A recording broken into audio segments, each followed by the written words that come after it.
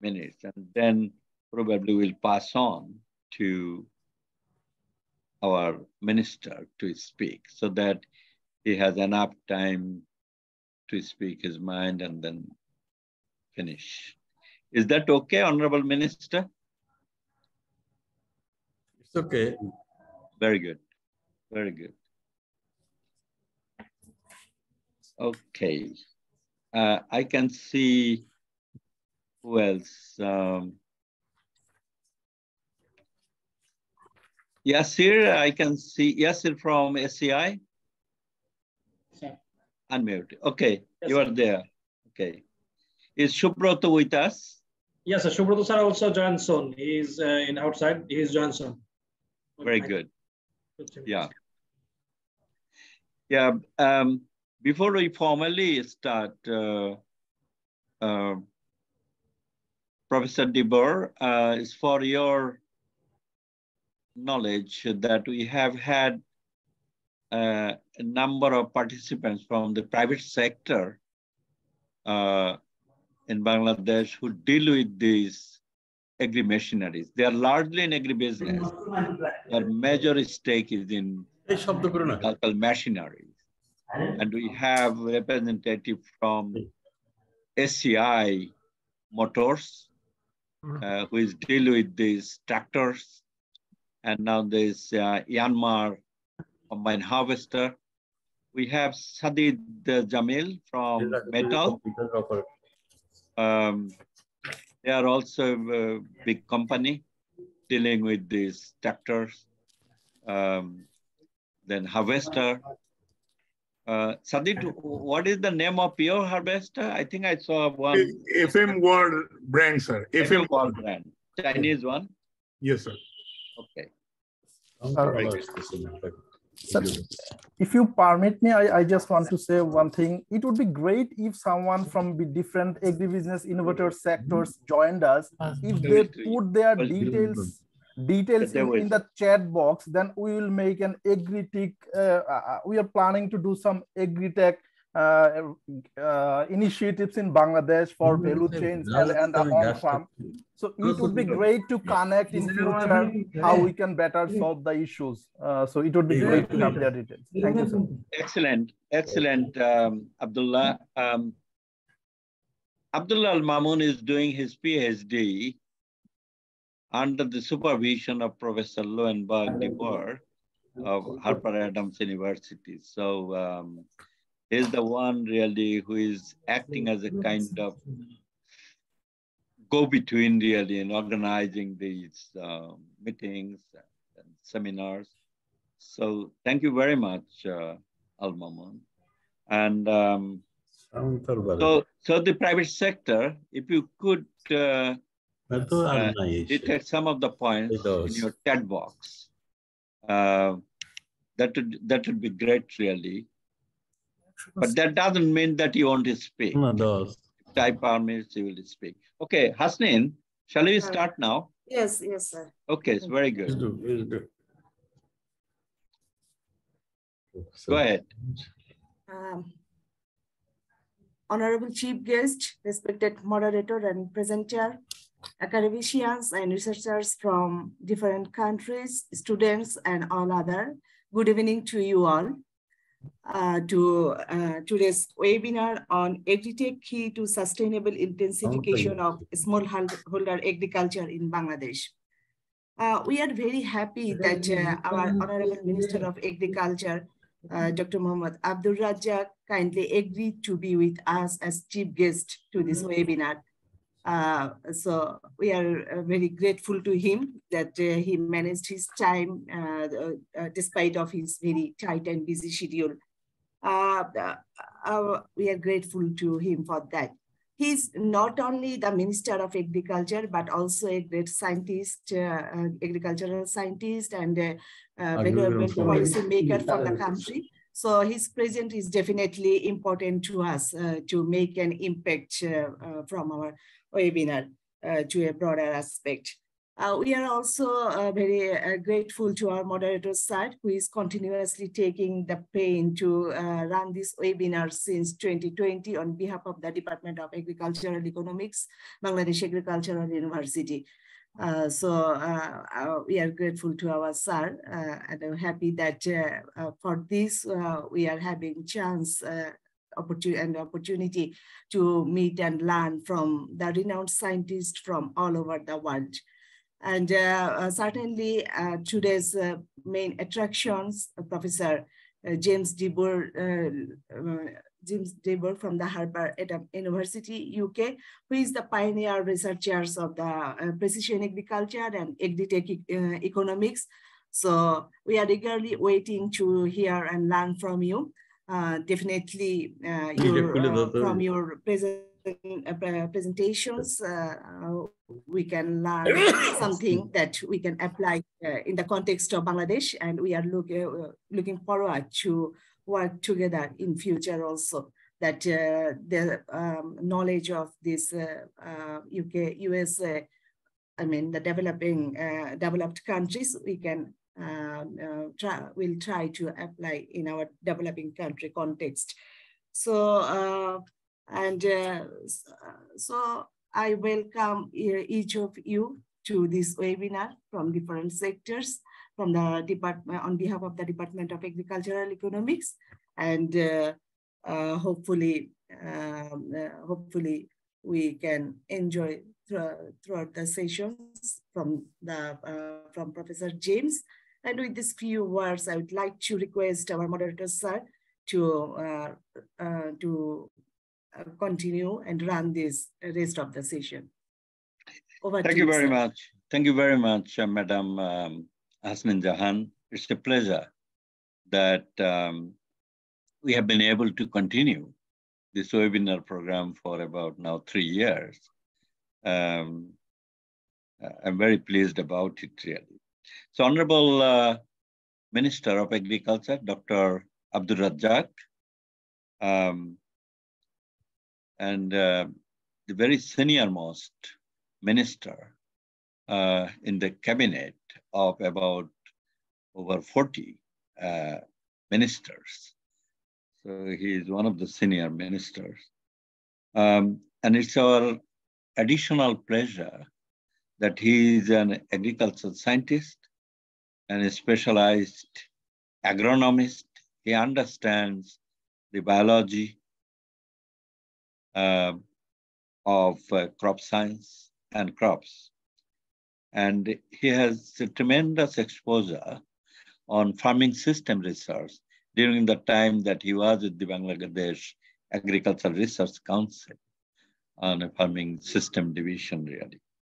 So the inner message of the seminar, that the sustainable intensification of smallholder agriculture in Bangladesh could probably the most relevant subject and topic from our Honourable Minister as well. So thank you very much, Honourable Minister, for being with us. Thank you also, welcome Professor Lowenberg-DeBoer, that this is your second presentation in a span of 2 months or 3 months period. And it's very nice of you that you have cared to share your research experience with us in the agricultural economics specifically, but largely the agriculture community.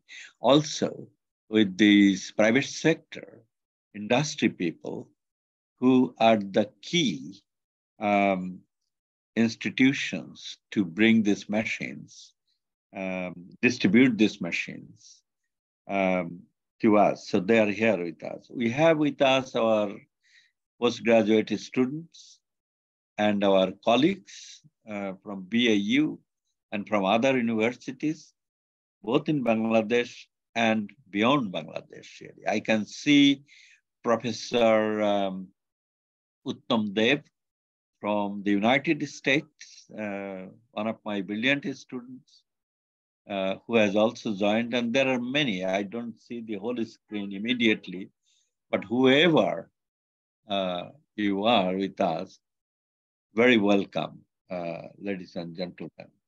Our concern today is food security, cost escalation due to the price hike in the input market, particularly the fossil fuel and fertilizer.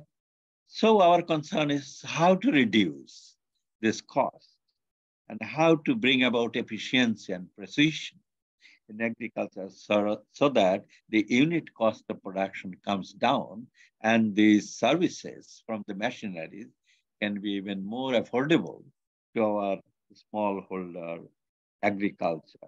So with this expectation and concentration of mind, I would now say a few words about Professor Lowenberg-DeBoer's background.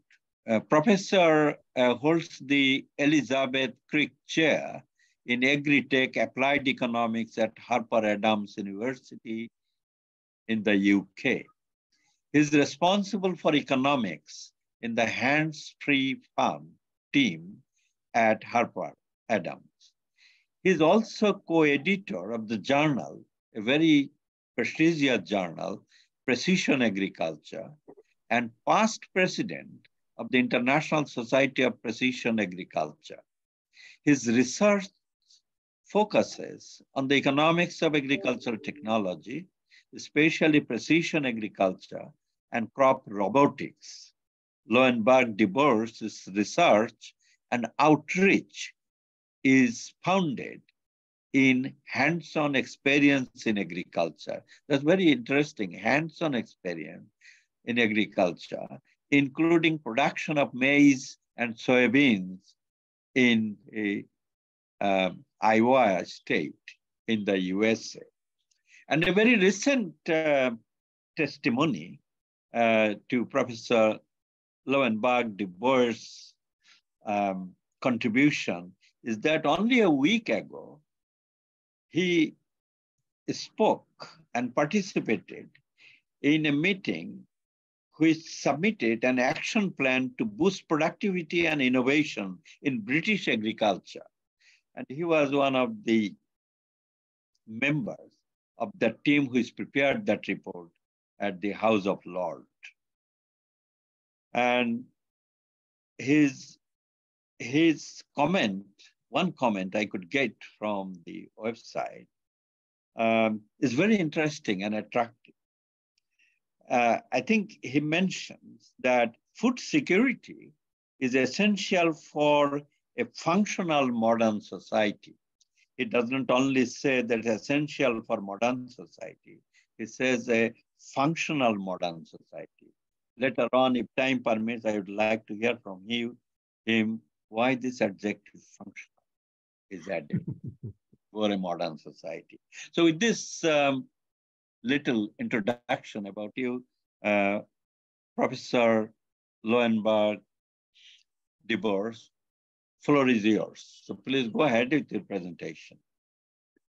Thank you very much, Professor Mandal, and Honourable Minister, Dr. Hasneen Johan, representatives of industry, ladies and gentlemen. It's a great pleasure to be with you this afternoon. And let me share my screen and we'll get to the subject at hand. So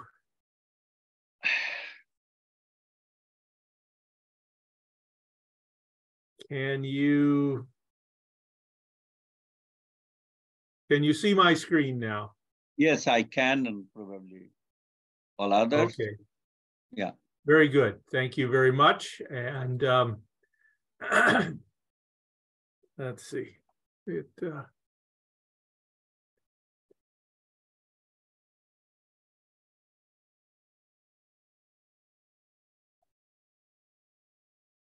So to start with, let's start with a perspective on productivity, agricultural productivity worldwide, and what have been the major factors in that productivity. And that's why I show you the chart on this slide, which shows you the annual growth in agricultural productivity, which, you know, earlier than the 1970s, it was mostly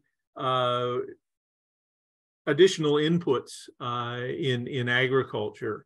If you go back in history, it was mostly adding land, then it was fertilizer, pesticides, and so on.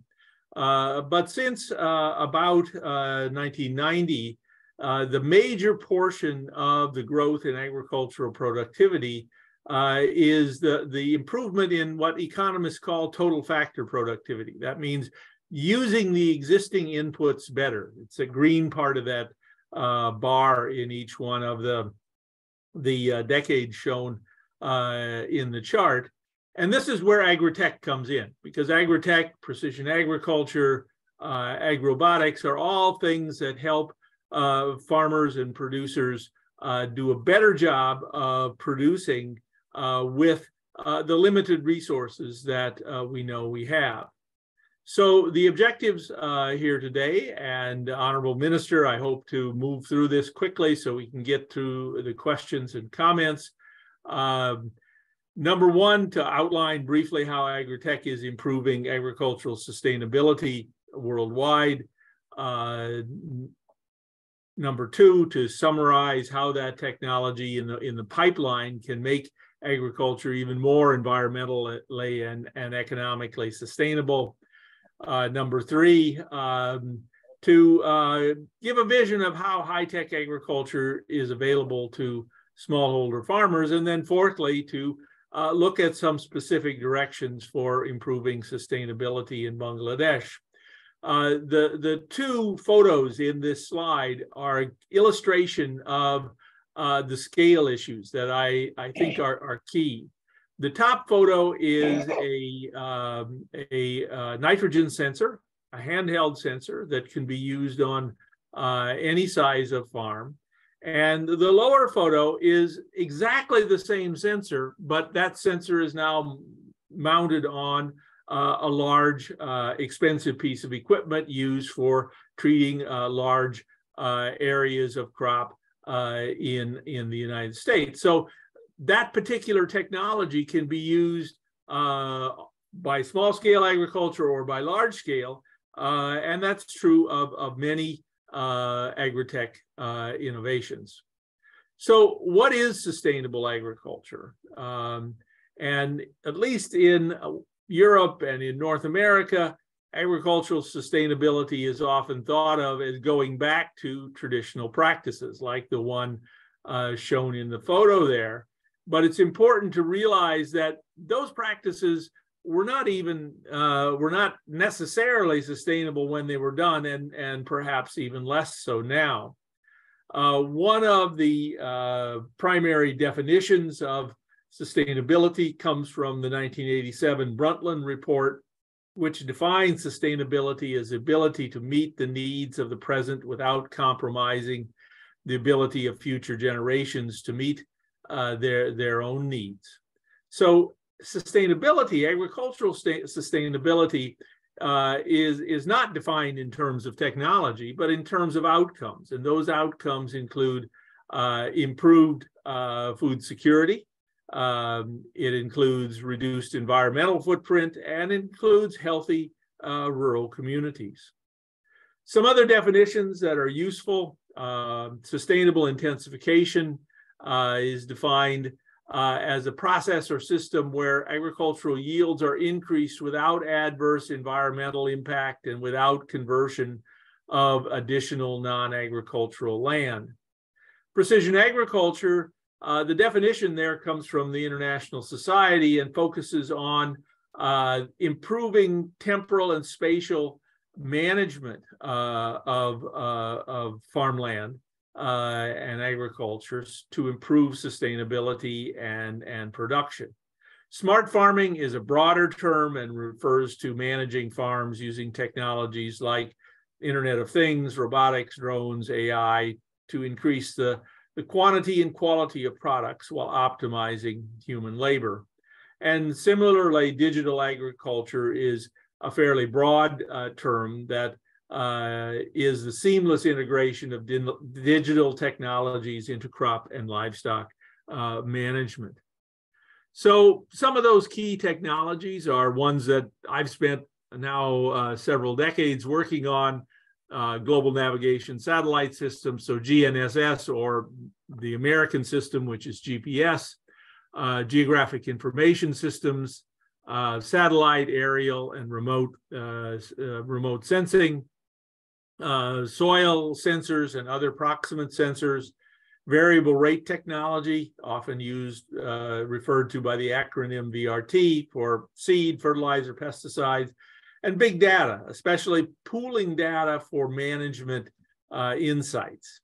If we broaden that a bit to smart farming or digital agriculture, we would include Internet of Things, blockchain, and that might especially be useful for traceability, digital phenotyping, which is very useful in plant breeding, and precision livestock farming. So if we think about some of those specific technologies, GNS light bars, as in the photo there, were the first step in automated guidance. They were first commercialized in Australia in 1997, and very quickly spread to North and South America, and later to Europe. Auto steer technology takes that light bar technology one more step, so that the human operator is now mainly on the tractor in case there's a problem. So it's turning over the guidance and the driving of the equipment to the computer. Auto steer has been one of the most rapidly and most widely adopted agricultural technologies in history. So if we look at the North American case, auto steer was introduced in North America in 2003, and by about 2012, 2013, it was standard practice for most mechanized farmers and for agribusiness. GNS guidance affects sustainability mainly through reducing skip and overlap, so that the application of inputs, so it could be fertilizer, seed, pesticide, is more accurate. The growth in guidance has facilitated some related technologies like sprayer boom control and planter row shutoffs, and you can see in the drawings below how when using a large piece of equipment, the boom control can shut off application in areas where it's not needed, and then turn it on again on a row by row or section by section basis. Variable rate technology aims to put the right input in the right amount, in the right place at the right time. It's usually guided by a map like the one you see in the slide there, so that the colors there are different rates of application that might be in a field. And it's amazing that there's variation even in really quite small fields sometimes. Yield mapping has been a key technology in precision agriculture. It started with mapping for grains and oil seeds, but it's been extended to most mechanically harvested crops. So the photo there is from a sugarcane mapping in Colombia, in South America. And yield mapping gives farmers site-specific feedback on crop production practices. It identifies those areas that are doing well and those areas that maybe need some attention.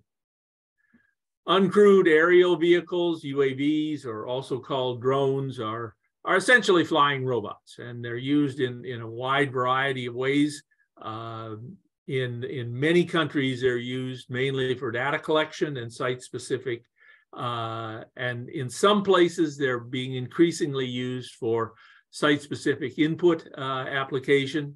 They can also be used to manage extensive grazing livestock, as in the photo in this slide. Autonomous mobile crop machines, also called robots, are coming on the market, but there's no agreement yet on what those robots will look like. So if you look at the upper left corner from some large machine manufacturers, you see large traditional equipment, but just without the cab and the steering wheel and the driver. On the other hand, in the center there's many researchers think that once you take the driver off of the machine, there is no reason to have large machines, and so you could have swarms of smaller machines that do the same work, but have benefits like reducing compaction and being more reliable, because if you have many machines, then even if one is down for maintenance, the others can keep working. On the right, you see a picture from Hands Free Farm at Harper Adams, which is retrofitted conventional equipment. And retrofitted equipment has the benefit that it usually has a switch that can switch between manual and automated. And so when the equipment has to be moved from field to field, it can be switched to manual and driven there, whereas OEM robots need to be moved on a trailer or in some other way. And then in the lower left-hand corner, you see the DOT machines from Canada, which look very different from any current conventional equipment. Robots affect sustainability mainly by making highly site-specific data collection and management economically feasible. So there's many things that as farmers we don't do in commercial agriculture because they're just too much work, and robotics has the potential to change that. So the vision for sustainable food and farming in the United Kingdom. So let's talk about the United Kingdom before we get to Bangladesh.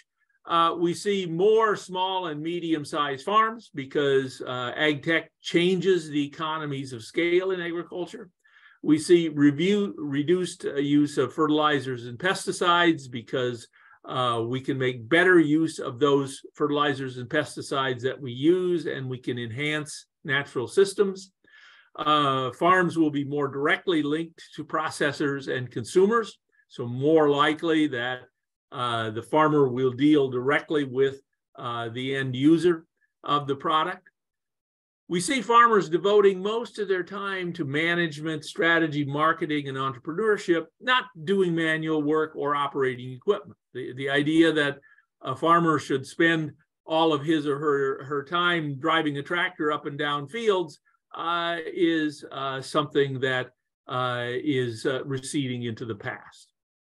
The vision includes more biodiversity within farm businesses and a wider range of enterprises from farm to farm as they become more specialized.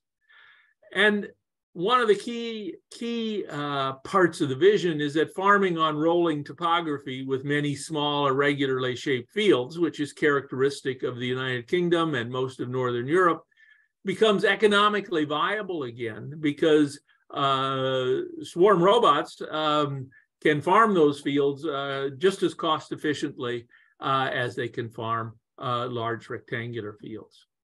So if we think about the opportunities for sustainability that are in the pipeline, one of the key opportunities is on-the-go sensors and fertilizer application.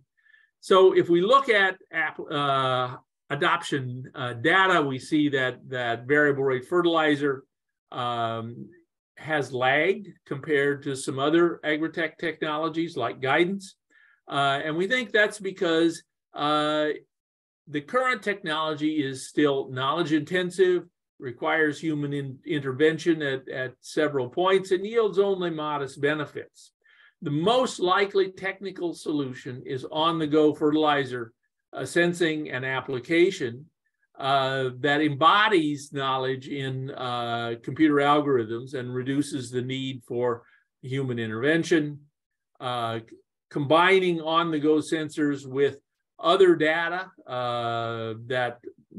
on characteristics that influence crop response capacity, so soil depth, previous yield, so on, can fine-tune that application. Currently, most of that technology is for nitrogen application, but it could easily be developed for phosphate, potassium, lime, and micronutrients.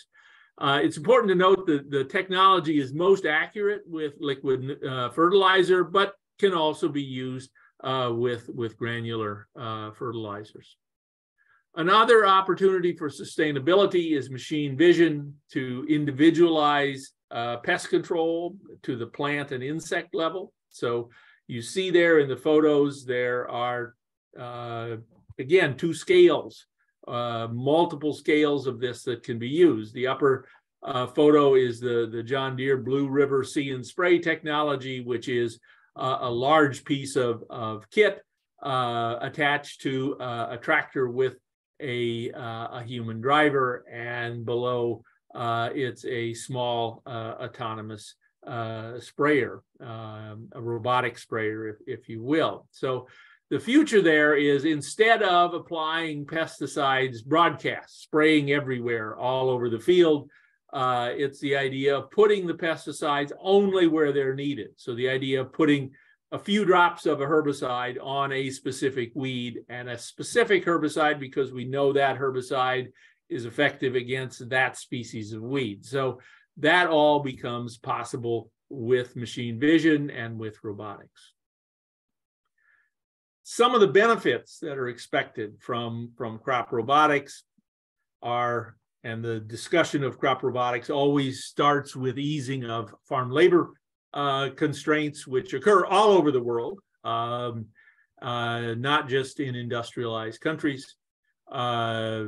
Reduced farm equipment investments, and I'll talk a little bit about that in a minute. Reducing and maybe eventually eliminating herbicide use by targeted spraying and mechanical weed control.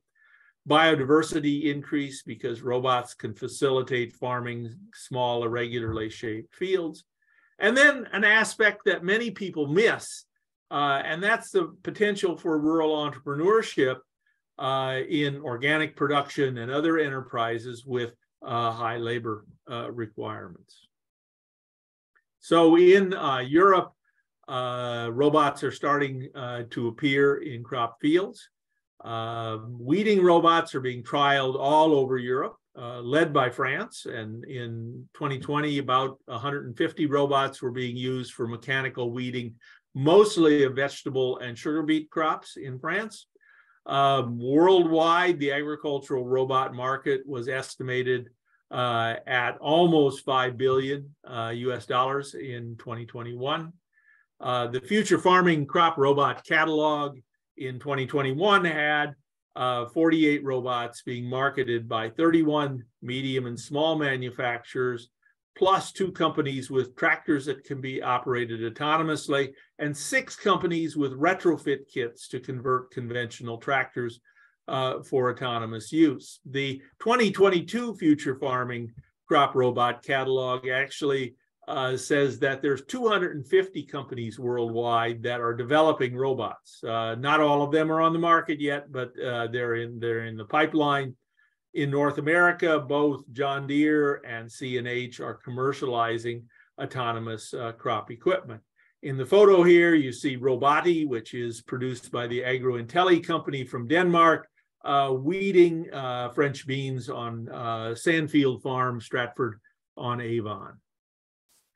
So part of the results of economic analysis of crop robot use indicates that it can reduce the cost of production and change the shape of the cost curve. So these are cost curves for wheat production in the UK, that were estimated based on the hands-free hectare experience at Harper Adams University.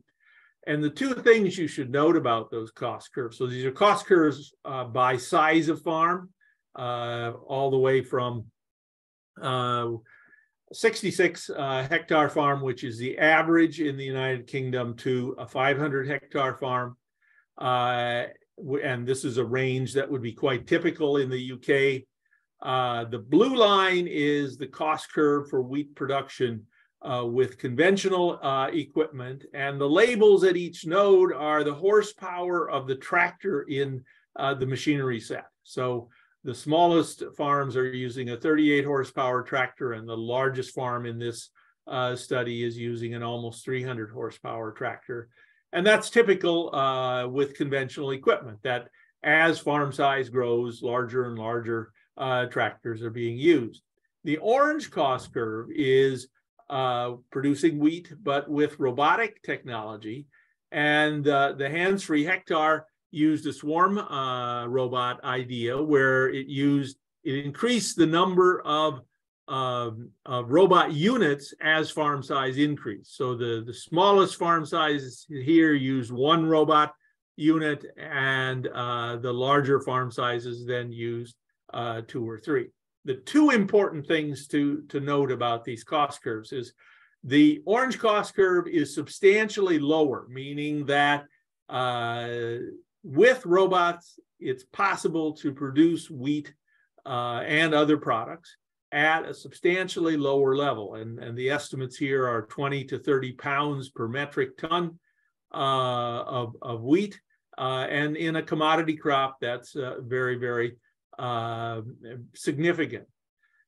Perhaps an even more important issue is the fact that the robotic cost curve flattens out at a much smaller farm size. So in this particular case, after the second node there, which is, I think, about a 180 hectare farm, the cost curve flattens out, meaning that there's no longer economies of scale reasons for increasing farm size. Now, we don't know that a 38 horsepower robot is the ideal. It just happened to be that's what we had available at Harper Adams when the hands-free farm was developed, but it might be larger or it might be smaller.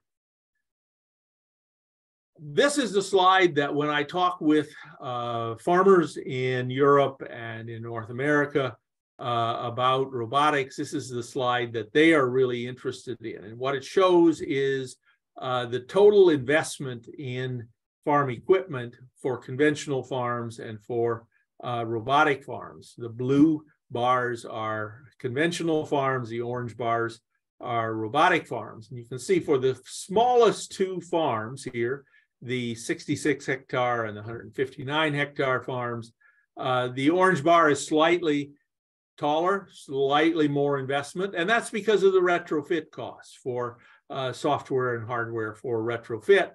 But with the larger farms, the robotic cost curve, the robotic investment required is substantially less, half or a third of what it would be for the conventional cost curve. And just to give you specifics, for the largest farm, the combine on that farm for the conventional farm costs about 300,000 pounds. In contrast, the robotic farm uses 3 small combines, each of which cost about 30,000 pounds, reducing investment by about 2/3. We've also looked at, and this has been Al-Amin's work, has been to look at what's the impact of small irregularly shaped fields. And particularly we use triangularly shaped fields because they're particularly inefficient, and there's lots of them in the United Kingdom. You can see there the original cost curves, the blue and the golden ones are there. On the 10-hectare fields, which are relatively large fields in the United Kingdom, the results are very similar to the baseline. With 1-hectare fields, which would be quite a small field in the United Kingdom. The red line there's the robotic cost curve, and it's slightly above what it would be with 10-hectare fields, but it's still substantially below the conventional cost curve. The black cost curve is much above what it would be with larger fields, and it's only maintainable by using relatively small equipment. And in the United Kingdom, there's a problem with that simply because finding labor to operate small equipment is very, very difficult. So if we talk about field size, the conclusions are that autonomous machines are a profitable solution for arable farming in the UK, even if wages increase and there's reduced laborability. So the landscape in the United Kingdom can continue to look like what's in the photo there. It can continue to have irregularly shaped fields with hedgerows that are so beloved by many tourists and people who come to the countryside for recreation. This diminishes the pressure on field enlargement. So in the 60s and 70s, there was a lot of hedgerow removal in the United Kingdom, which reduced field biodiversity and created environmental problems. There's less motivation to do that. Field size had the least impact on the smallest equipment sets, and the autonomous ones are the ones that are most economically feasible. Similarly, we've looked at autonomous regenerative agriculture, and one of the key ideas of regenerative agriculture is changing crop mix within fields. So instead of having large monocrop fields, there's the idea of doing something else. And that might be strips, it might be patches, it might be intercropping, but automating that has proven a challenge. And there's been a long-running project at Wageningen University in the Netherlands on pixel cropping, which would look like the drawing on the right. But because of differences in plant height and growth pattern, that's a real challenge. We think that strip cropping will be at least a transitional technology that is feasible with current equipment. And we've done a little bit of economic analysis there. Al-Amin is just working on a study of regenerative 2-meter strip crops with a rotation of winter wheat, barley, field beans, and grass lay. And you can see here, the base case here is the blue lines. And so with conventional equipment, whole field on that particular rotation would be very, very not very profitable. You know, this is the return to labor management and risk taking. Essentially, this is the compensation for the farmer, and 14,000 pounds in Britain is not a very good lifestyle. With conventional cropping at current prices, that's a little bit better, and strip cropping with robots becomes close to what it would be, even with more intensive cropping patterns in today's environment.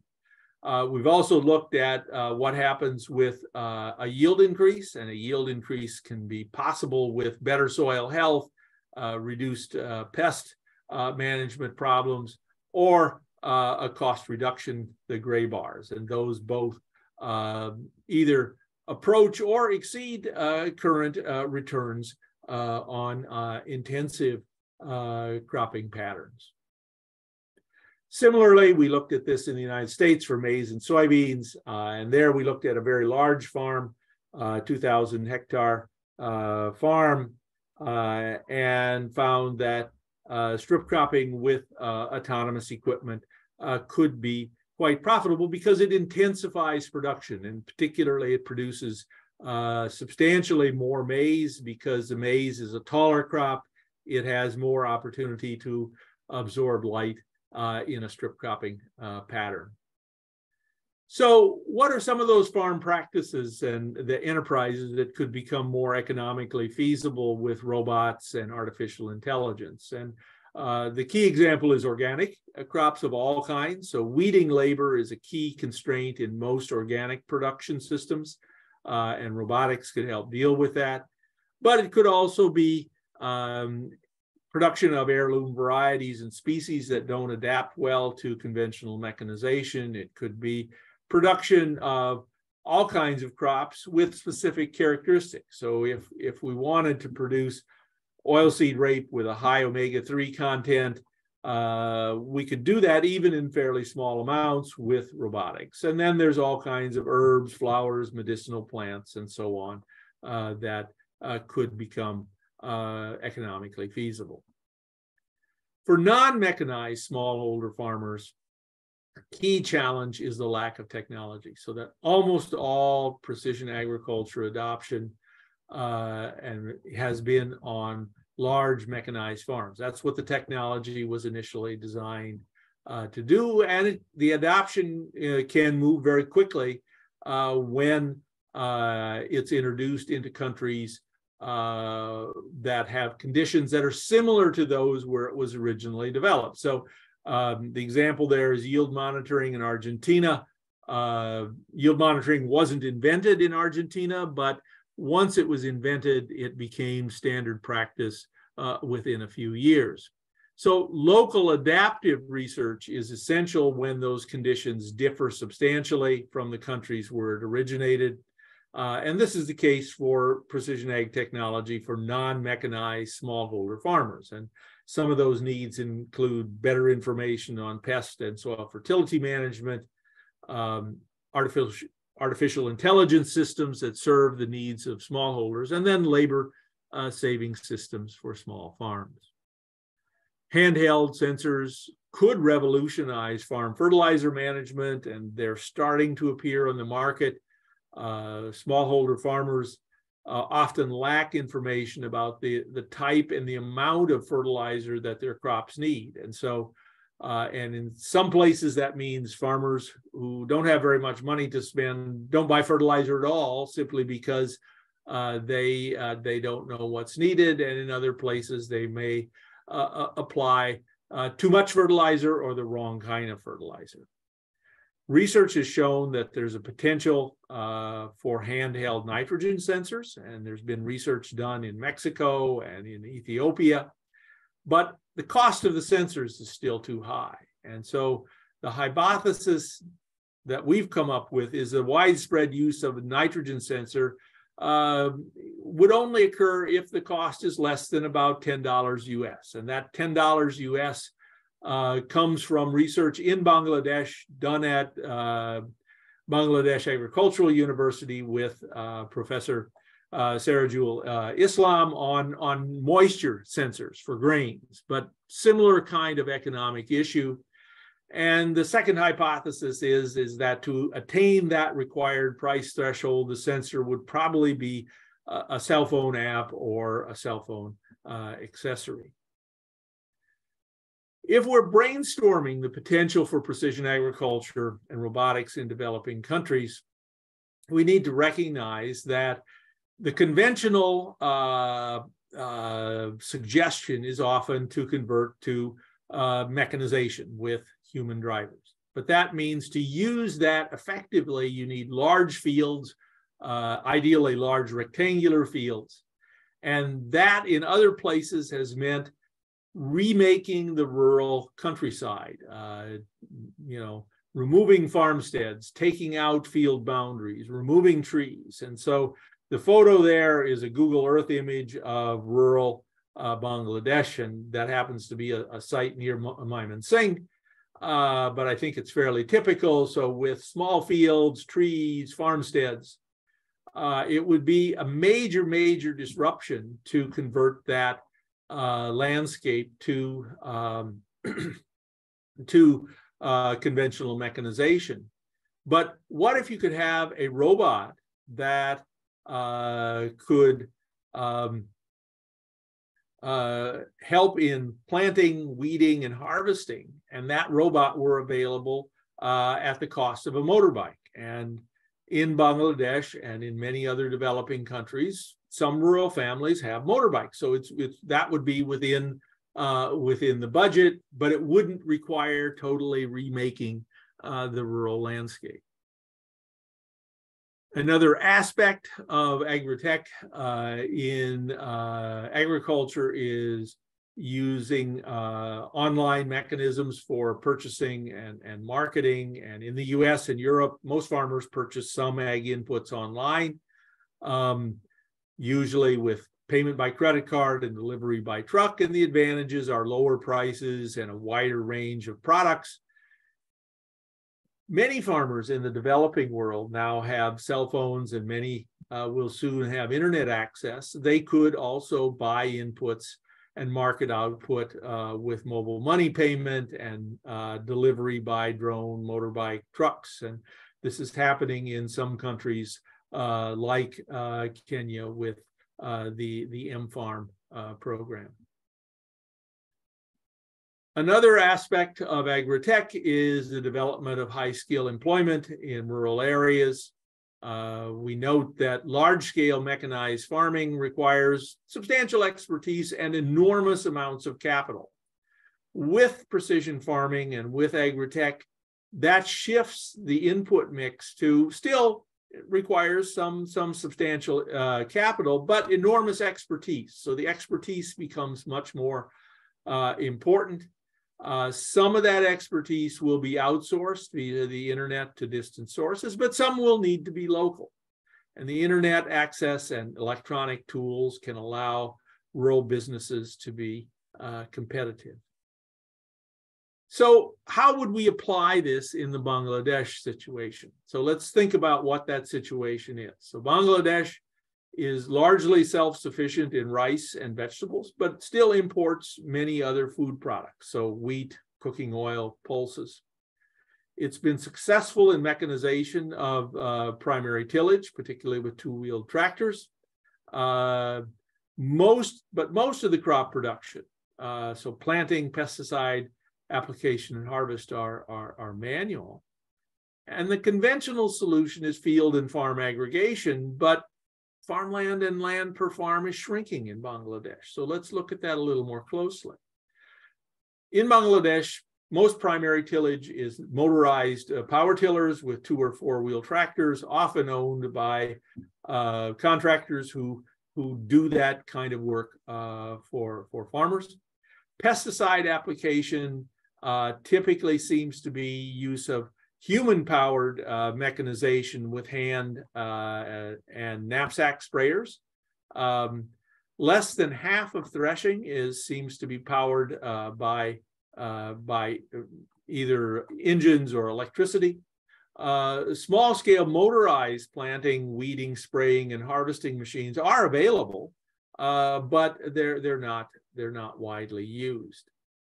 And the context of that is rapidly dropping farm labor availability and rising real wages. So the chart there on the left is the percent of the labor force in agriculture in several South Asian countries. And you'll note there that the percent of the labor force in agriculture is dropping most rapidly in Bangladesh. It's the lighter blue line. Hardly dropping at all in Nepal. Pakistan also is almost constant, but Bangladesh is dropping very quickly. And then the real wages from comparing 1995 to 2014 in Mymensingh.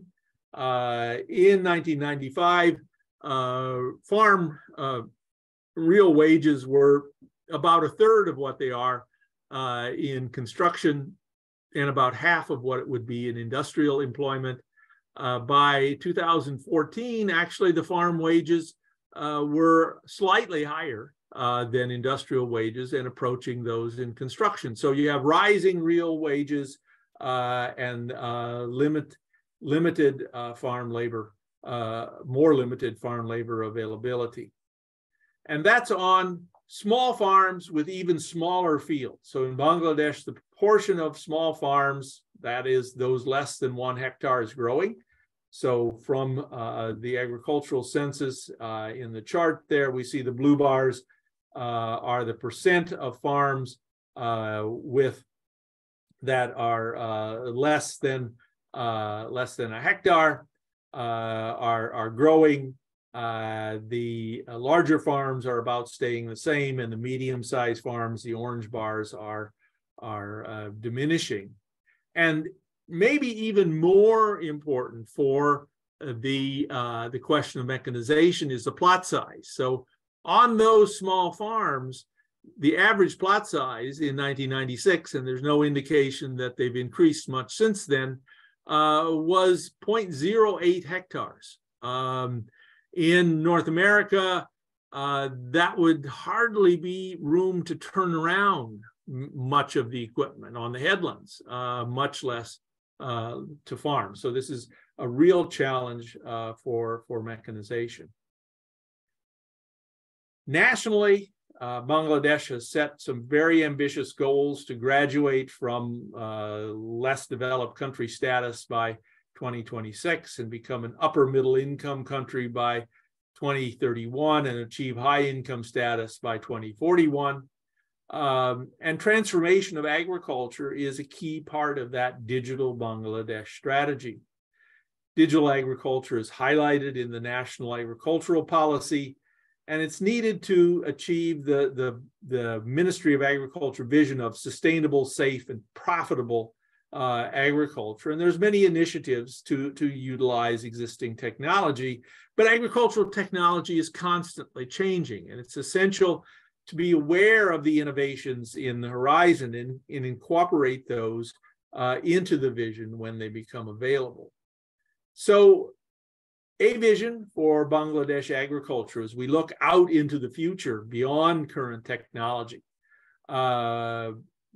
We see a vision of small-scale, relatively low-cost robots working with farmers to intensively manage crops. We see diversification of the cropping system with alternative crop geometry, and that might be strip cropping, relay cropping, patch cropping. We see the combination of robotic and mechanical weeding and targeted herbicides, resulting in greater field biodiversity, enabling higher yields with lower pesticides. And we see farmers producing a wide range of higher value products and marketing electronically directly to producers and consumers. Take-home message. So second to the last slide. Precision agriculture and other agri-tech are already enabling the world to produce more food with less input. But most of that current technology is available only on farms using motorized mechanization. Technology in the pipeline, so on-the-go sensors, crop robotics, artificial intelligence, have the potential to reduce or eliminate pesticide use, facilitate field biodiversity, and create rural entrepreneurship opportunities. Agri-tech provides all farmers with the tools to be more sustainable, but research, technology development, and entrepreneurship is needed to put those tools into the hands of smallholder farmers. They have not been developed yet. The potential is there, and I look forward to your comments and questions after this presentation about how that might happen. And if you're interested, there's some publications on the slide that look at the general picture for economics of agri-tech and how that might work out. So thank you very much, and I look forward to questions and comments.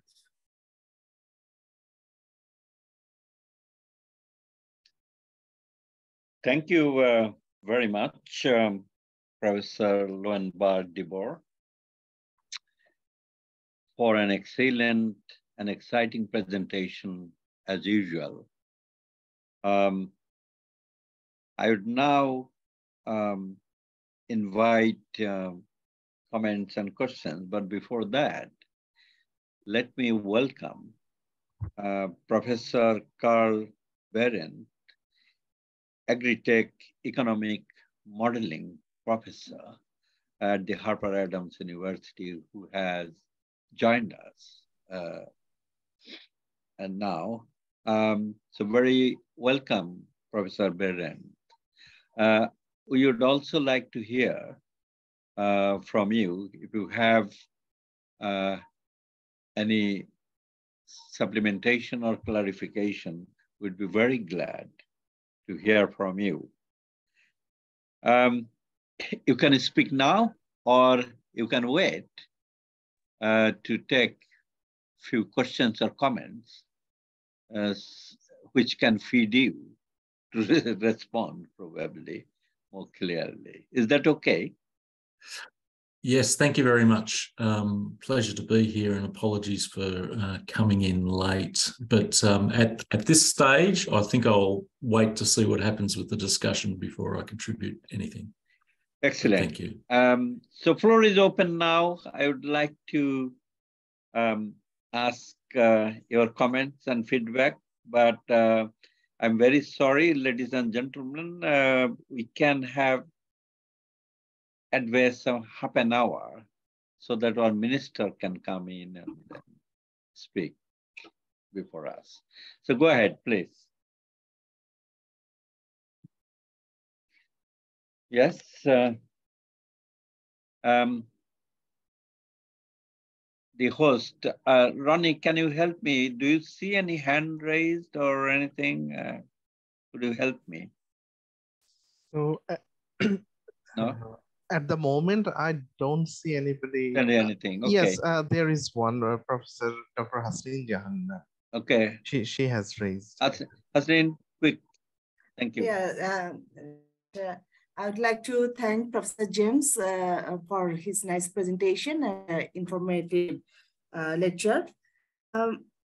Just quickly, I want to make some comments. Like you have showed that this robotic agriculture or precision agriculture definitely proven beneficial for developed country. But if we think about the Bangladesh context, you already mentioned that labor force is declining and the real wage is increasing. In this context, obviously, we'd like to test or adapt this technology, but a few query, like whether this technology, this precision agriculture is really applicable to the small farm sizes that Bangladesh holds. So we should test the feasibility. Then what kind of skills do our manpower need to run this kind of technologies? So we also need to test this precision agriculture or Agri-Tech economics, whether these are economically feasible for our country. And also, I think if we import those machineries, it will not be very economically feasible for our country. So whether our local traders or companies be able to develop such kind of machineries. So, in this context, I think our government, our private organization, or local traders, and also from the viewpoint of researchers, our academicians, all should work together to test this scope and opportunities. So, excellent. Thank you. Excellent. Thank you very much. I can see Dr. Arshad Ul-Haq from Agricultural Research Institute, I think. Arshad? Unmute, please unmute. Yeah. Yes. Make your point, please. Yes. Thank you, sir, for giving me floor. I want to thanks to Professor for his nice presentation. Actually, in his presentation, he has tried to incorporate all of the modern technologies which will be very necessary for our coming future. And I want to request him to incorporate some more data regarding our small plot and small farming communities.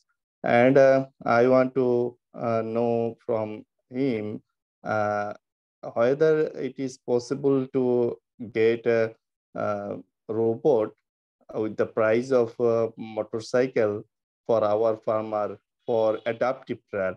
Actually, right, you said adaptive research is also important things for robot training.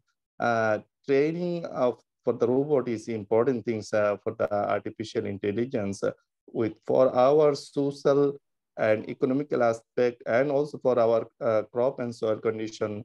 We should have some adaptive trial. If you kindly agree to have some experiment like that for our Bangladesh aspect, it will be great. And for other aspect, actually, Bangladesh Agricultural Research Institute already have started some activities, some research on image processing, yield forecasting, and also we have some limited research on use of sensors.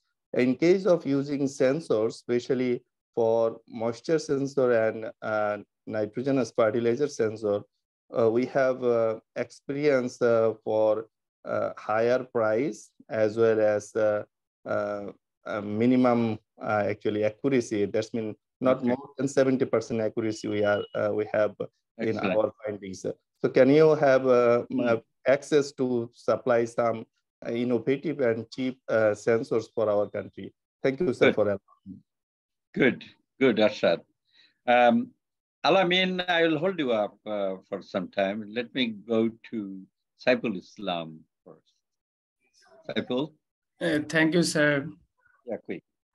Respected Head Madam, Moderator, sir, Honourable Minister, Assalamu alaikum and very good evening. At first, I would like to thank as well as congratulate Professor James for an excellent presentations. Actually, I don't have any question, just kind of a comments I would like to make regarding further research, particularly in developing country settings like Bangladesh, to know like how to customize this precision technologies, including robotics technologies. Given our farming characteristics, I would say, as already mentioned, like the small farm, we have even smaller than a small actually, like compared to even within South Asia, we have very small farm size, as well as fragmented land, as well as also financing mechanism, because it's access to finance is an issue often, as well as also economies of scale.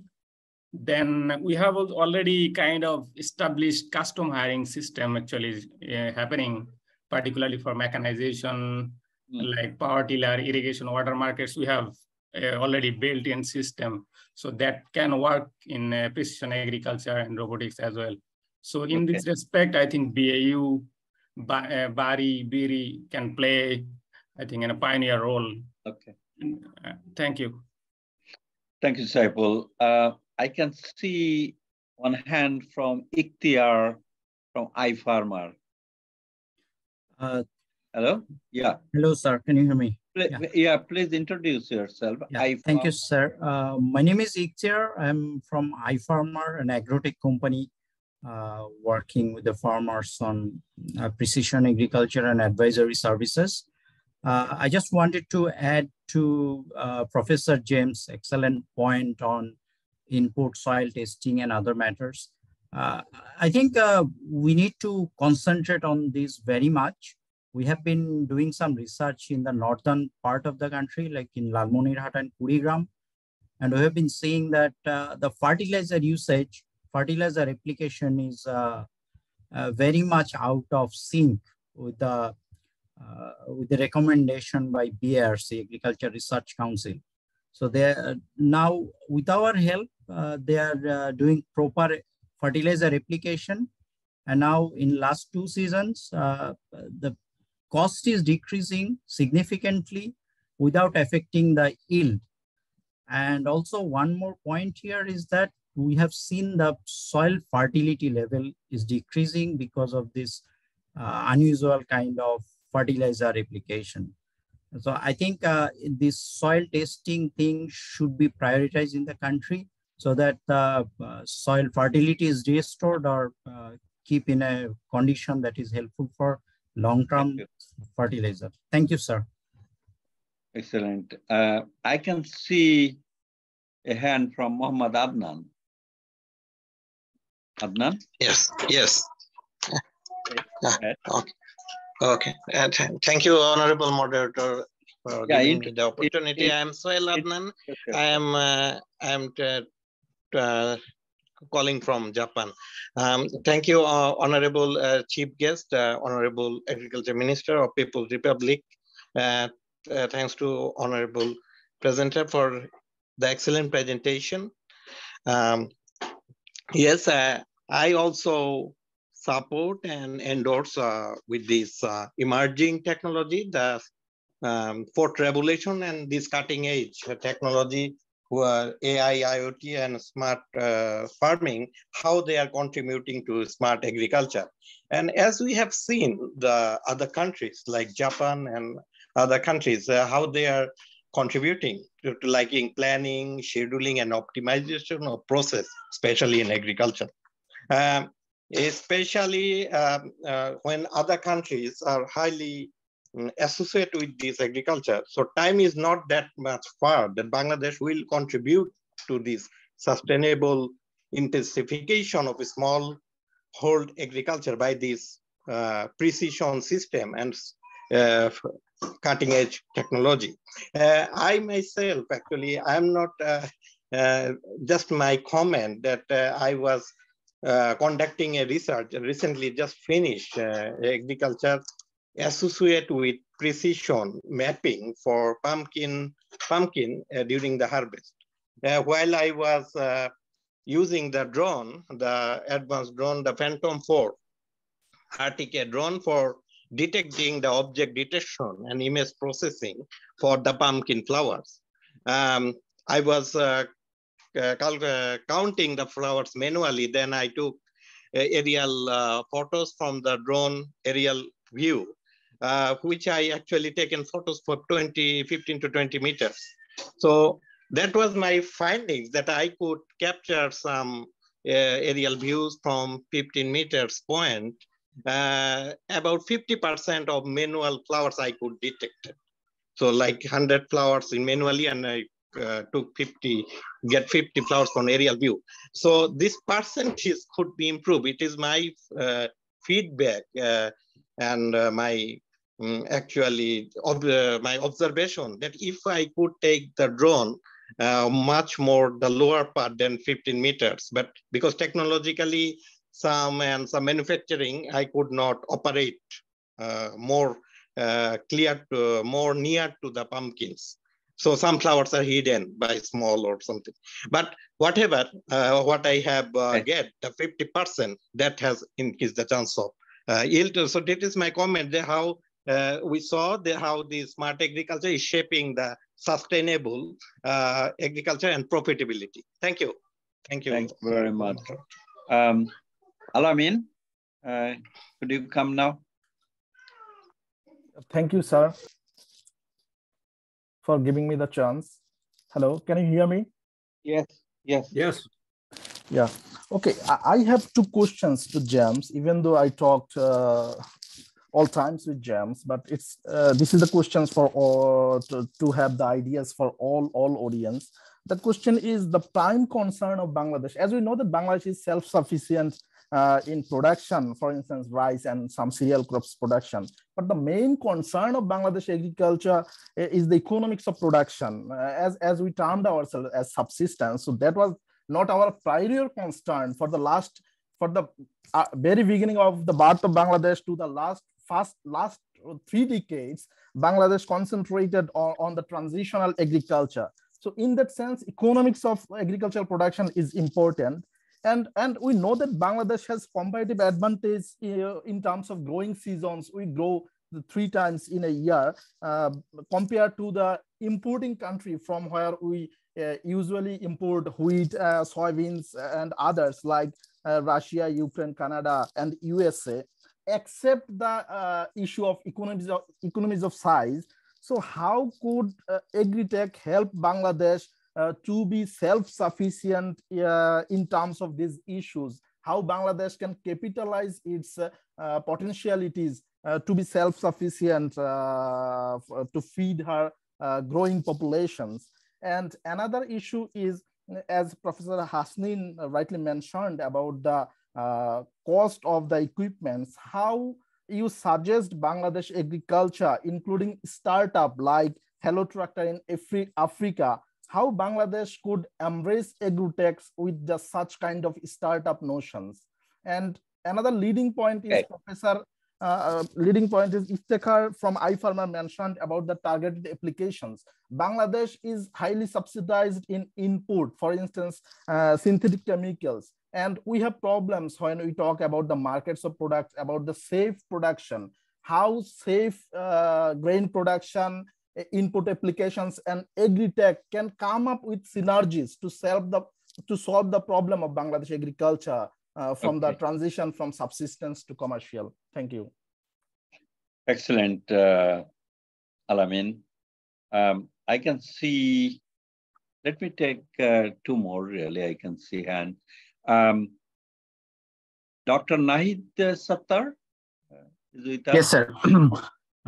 Thank you very much, sir. Honorable Minister, Chairperson, Professor James, greetings to all. Thank you very much for the very good discussion that has been going on. I just have a quick comment. That is, of course, the type of technologies we are talking about are important for Bangladesh, and eventually we will be needing a use of robotics and different advanced technologies that we are talking about.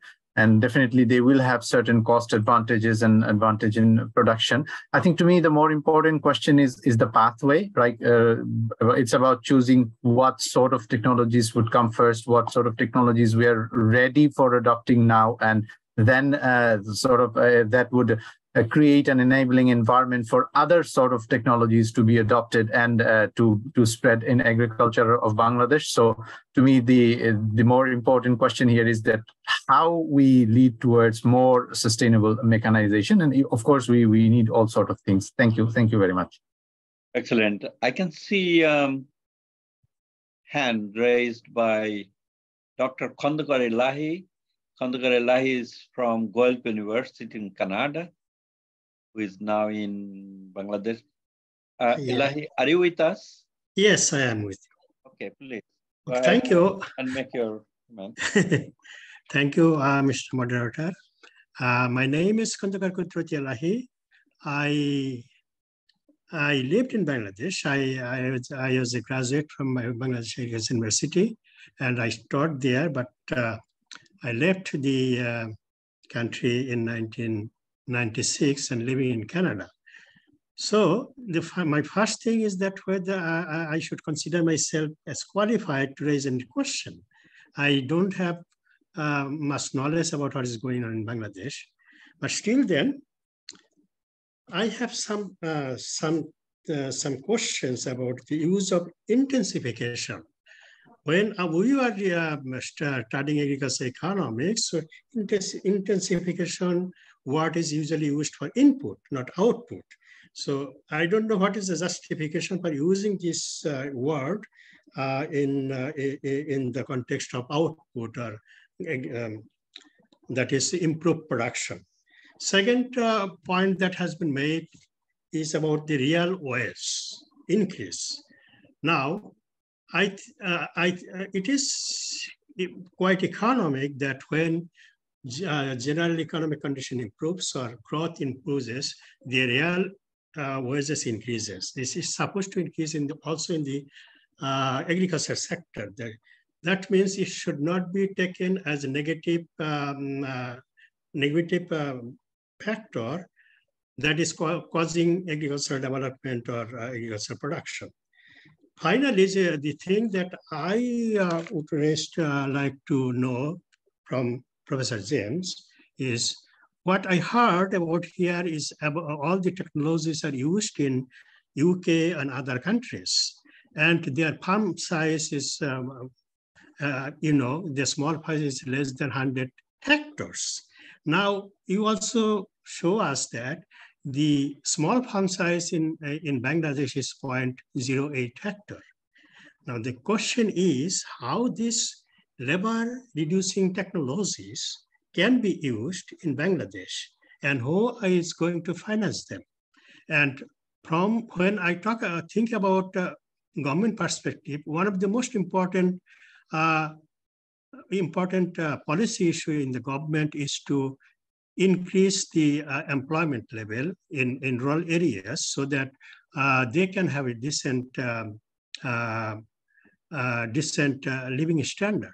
So when the whole economy is growing and everybody is enjoying very good standard of living, our laborers, agricultural labor, are also supposed to do the same thing. And it should not be taken as a negative effect on production.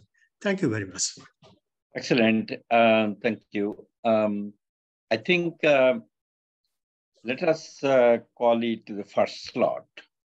And let me go back to Professor Lowenberg-DeBoer for his quick response, and then any supplement from Professor Carl Behrendt. And let's see what happens. Thank you.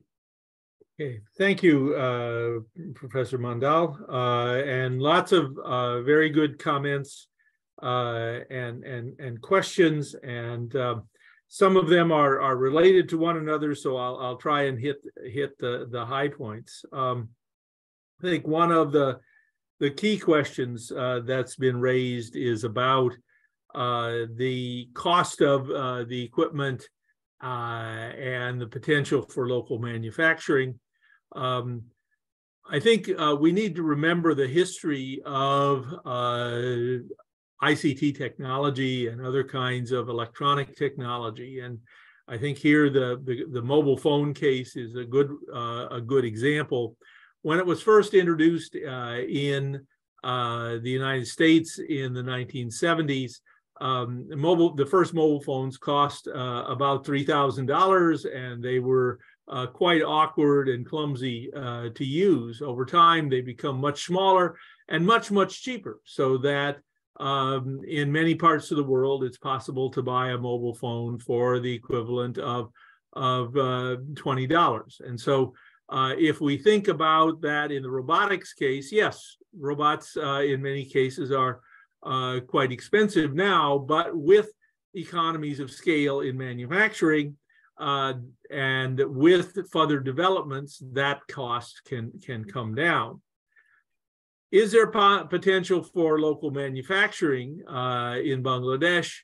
And I would say definitely yes, especially for the specialized equipment that are needed for Bangladeshi conditions. So I think the most likely outcome is that there will be general platforms in the same way that tractors are now manufactured in India and in other places in China for use all over the world. But in those specific locations where they're used, they're used with specific implements and tools. And so clearly the development of those implements and tools locally is a big opportunity for Bangladesh entrepreneurs.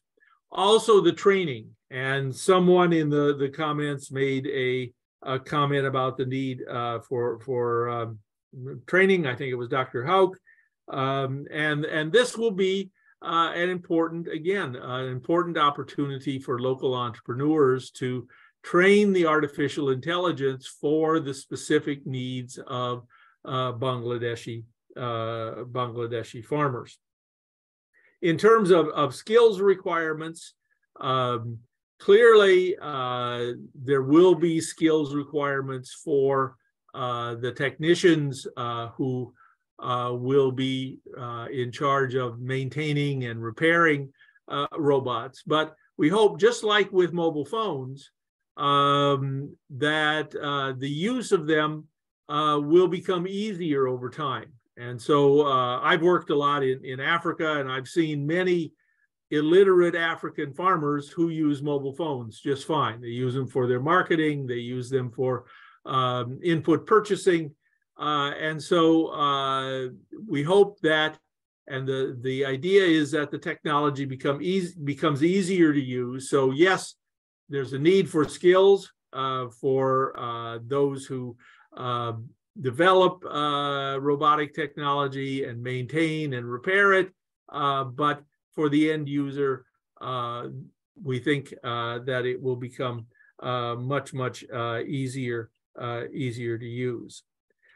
To respond to the question about the economics of production and how Agri-Tech could help Bangladesh reach self-sufficiency. In economics, self-sufficiency is a risk management approach. And it's not always desirable. It's always good to have some self-sufficiency in food in particular because of disruptions in supply chains and so on.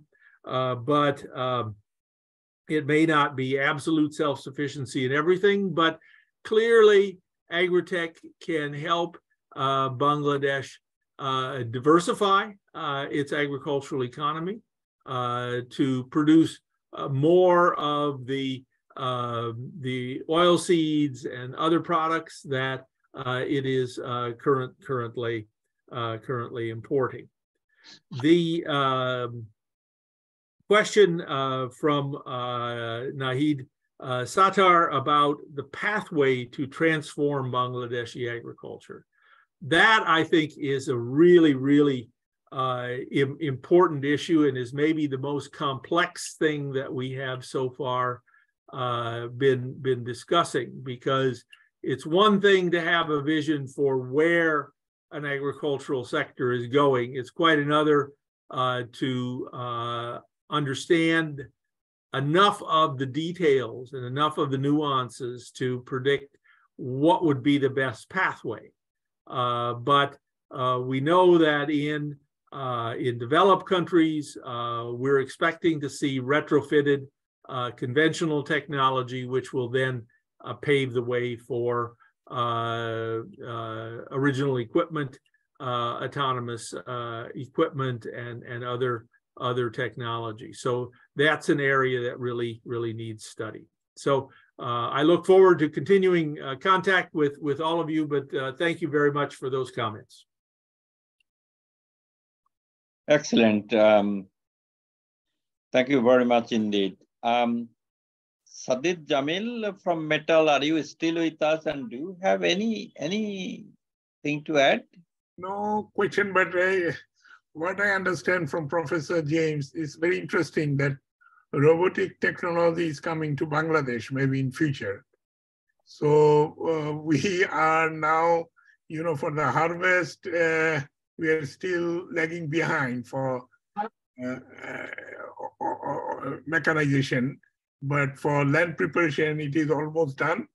So this robotic technology, if come, it is very, we welcome this technology. Let's see what happens.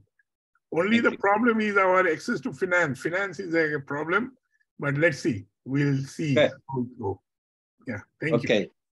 I had a word with someone from the Bangladesh Bank only day before yesterday, and there will be a dialogue between this private sector and then banks really very soon, hopefully. Yes, the central bank is not giving. Yeah. No. Yeah, but they are plans for the mechanization. Yeah, I know. Thank you.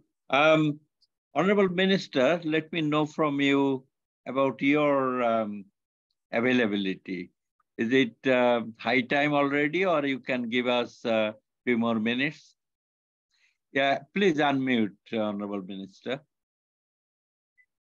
I can't hear you. Please unmute. Yeah, unmute. Yes. Yes. Can you give us a few more minutes or 10 more minutes before I... You want to listen somebody or? Yeah, but that's what I am trying to give some. I think I heard enough. You can continue. Okay, but let me give. After I leave. Just allow me to welcome Professor Carl Bennett if he has any supplement or add. He's from the Harper Adams University as well. Oh, okay. That's Professor Bennett. Thank you, Professor Mandal. So the only comment I would make in supplement potentially with what Professor Lowenberg-DeBoer discussed is this question about labour and equipment cost. And as we all know, what has evolved in many countries is the situation where farmers themselves may not actually own the equipment. And we could create an environment where there's a real opportunity for entrepreneurs to enter the robotic space and provide services to more than one farmer. And facilitating that and having the policies in place to enable that and support that could be quite useful and help accelerate Bangladesh towards a robotic AI-based farming sector. I think that's thinking about different ways of potentially enabling the implementation and adoption of this technology at a much broader scale, and especially given the difficulties with meeting the costs of some of this technology. So that would be my only comment. Thank you. Thank you very much indeed.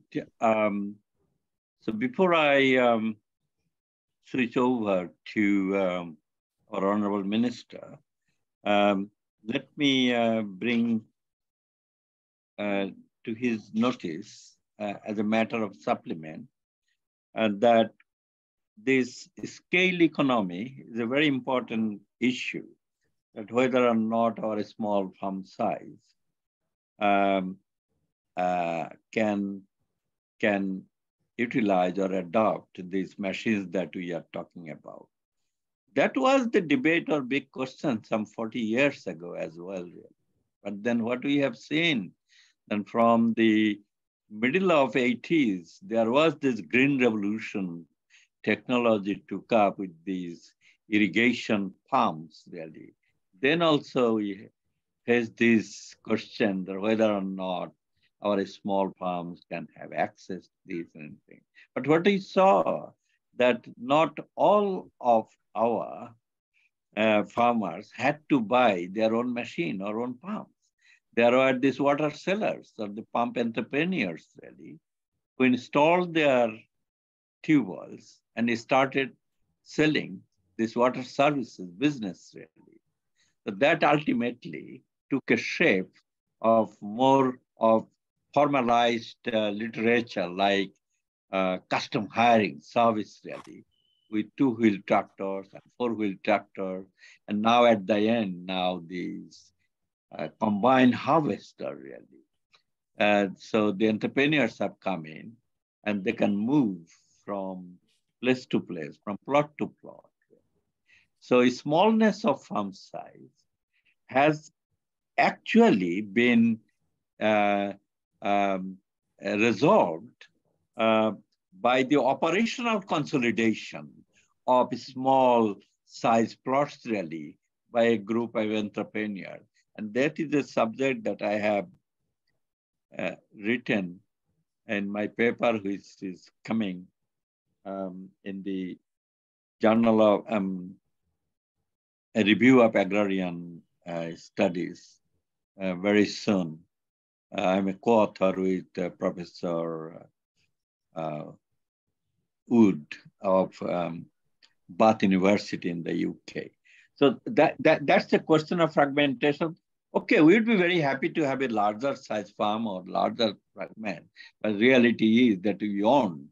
And if this trend goes, and there is no reason why it won't, the average size of flowers will still come down from 0.08 hectare to probably 0.05 hectare and even further as time goes. So we don't have to really take that upfront anymore. Rather, the custom hiring or this operational consolidation of this smallness of plots, which have begun already with high value crops, with rice and everything really. Good thing is that Ministry of Agriculture has started a synchronization farming system in a number of places. And many of our colleagues will be here with me. They have begun that really. And in some places it has done reasonably well. I won't say that everything is fine. So that's how we have to overcome that problem. Problem is that bringing efficiency, cost reduction of the machine or the technology itself really. Okay, so I would now ask our Honourable Minister, Dr. Mohammad Abdur Razzaque, to give his deliberation. Thank you very much, Honourable Minister. I thank Bangladesh Agriculture University and Professor Dr. Hasneen Hasneen, Department of Agriculture University, BU, and today's seminar's moderator, Dr. Abdus Sattar Mandal. He is an eminent economist, Emeritus Professor of BU, and presenter Professor James Lowenberg-DeBoer. He is a professor of Harper Adams University, UK. Distinguished participants, I feel really honored to have this opportunity to participate in this seminar. I think it's an opportunity to know, to learn about cottage technologies, particularly when we are in a process of mechanization of our agriculture. We have been practicing traditional agriculture for quite long, and still we are practicing. Most of the practices are manual, or we are using still animal power. So I consider this seminar is extremely important, as you entitled Agri-Tech Key to Sustainable Intensification of such Smallholder Agriculture in Bangladesh. On an average, most of the farmers are smallholder in Bangladesh. As you have given the statistics, 0.28 hectares, 0.08 hectares. It's extremely small when we compare it with Western large farmers. It was an excellent presentation by Professor James Lowenberg. Very detailed, comprehensive, with a lot of information.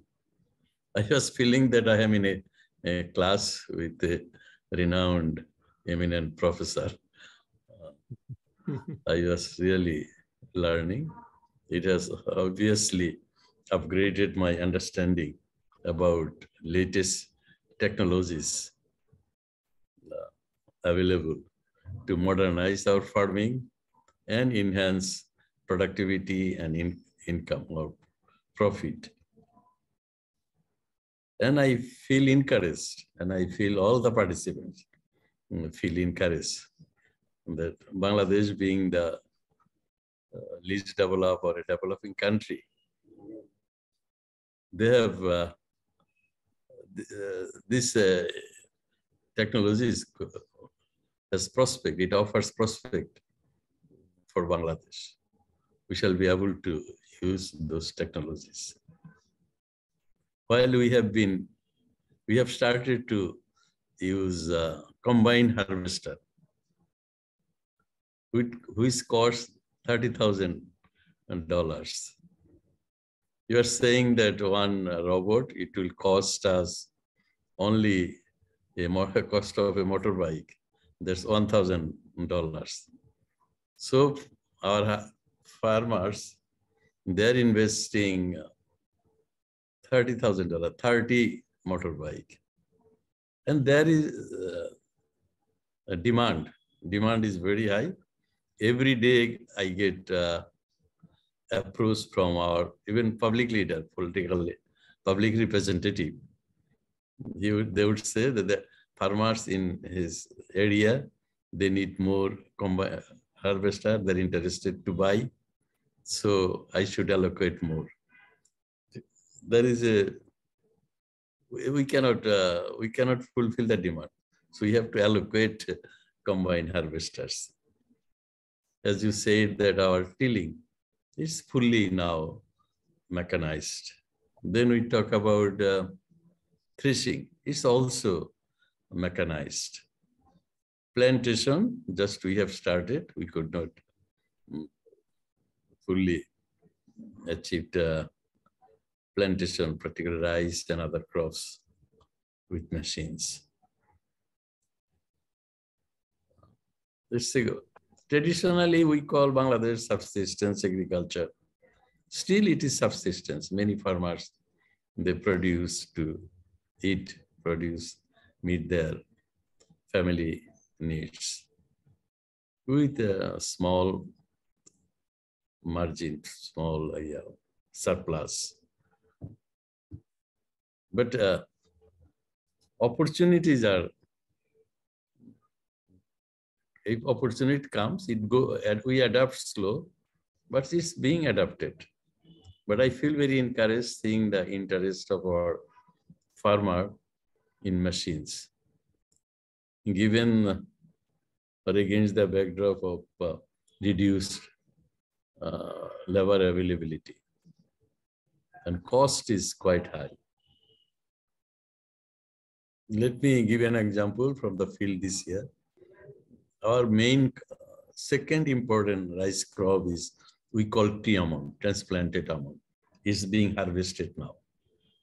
We are starting with winter and relatively dry. They can keep rice in the field for a few days. There is no chance of damage from rain or other natural calamities. But still, there is a shortage of labor, and price wage is quite high and unaffordable. Sometimes it's incurring loss for the farmers. They cannot have. So we have to go for mechanizations. And question is, for mechanization, farmers, they cannot have. If we want to make our agriculture profitable, if we want to make it commercialized, we are saying that our main focus, main objective to commercialize our agriculture or through mechanization and adapting modern technologies.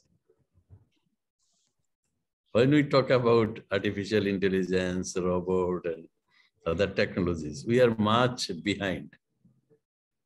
But when I know from your presentation or from other literature that it would not cost that high a nitrogen application or fertilizer application. So precisely, it would save my nitrogen and reduce the cost, and also labor. And I get a precision there. So it needs kind of awareness, motivation.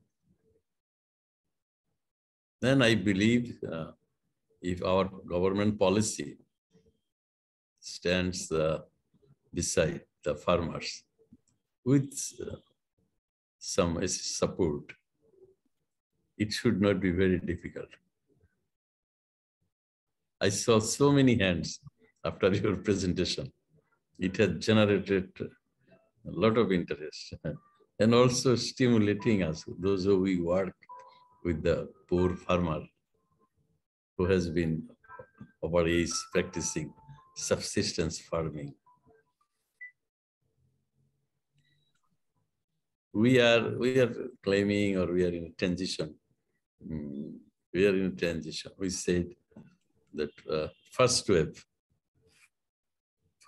of agricultural transformation that we started with the call from our founding father that we call for green revolution. We started providing seeds of high-yielding varieties, introduction of modern HYV, high-yielding varieties, then providing irrigation, providing chemical inputs, and other chemicals. That was the first wave of agricultural transformation. And that has increased production and productivity. We won't be able to feed our 165 million people with the level of productivity we had 30, 40 years ago.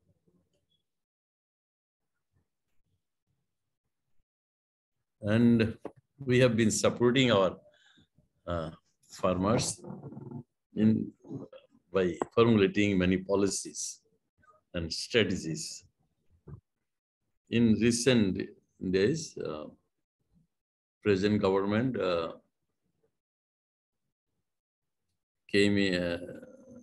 got the responsibility to assume responsibility to govern this country in 2008 with overwhelming support from the people. We promised, we placed to the people, through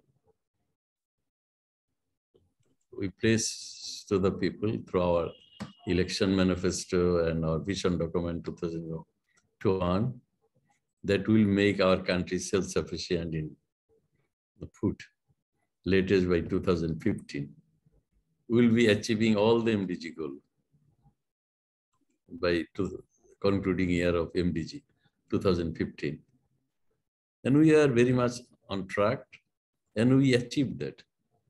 Most of all 8 MDG goals are achieved by 2017. And we are very much on track on SDG to make this country to reduce poverty, then achieve food security and ensure supply of safe food. Towards that goal, we have taken a number of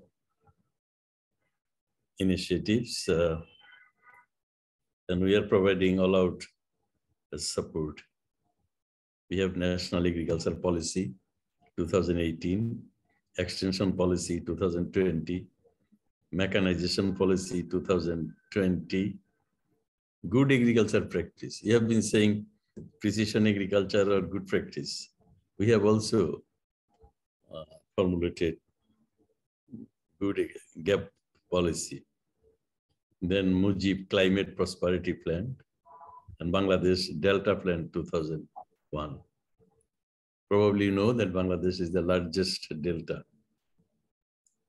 And it's always very vulnerable to natural calamities, natural disasters.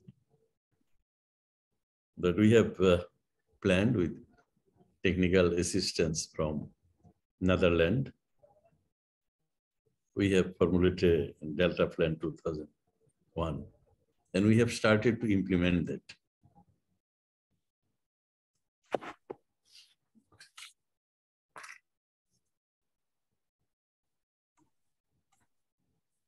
And we are on our third tenure of the present government under the leadership of our Honourable Prime Minister Sheikh Hasina. Always we envision that we will be self-sufficient in food, at least in food grain. And you will be happy to note that we have increased production by 10 million tons in last 13, 14 years. It was 29 million ton in 2008. We have increased it to 38 million ton. Altogether, wheat, maize and rice altogether is 45 million tons. Maize was not a crop in Bangladesh. It was introduced as a new crop with the rise of commercial poultry farm, dairy farm, and cattle farm.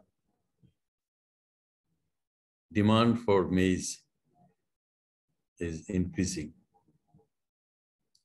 And we are producing about 6 million tons of maize that we are feeding to our animal, and we are converting it into protein and other nutritious nutrients. But we have to spare land for those crops, for growing, for raising, culturing fish, for cattle, for poultry farm. Just I give you a statistics. In 2009, vegetable production was 3 million ton. Only 3 million ton. Now we are producing vegetables about 22 million tons. 7-time increase in just vegetable production. So our economy is growing, and we claim that is in decade, we are the fast growing economics of one of the fast growing economics of the world. In agriculture, we rank third in rice production. And we are also producer of number of crops, top 10 producer. We are among 10 top producer of 5-6 crops like potato, mango, vegetables, and then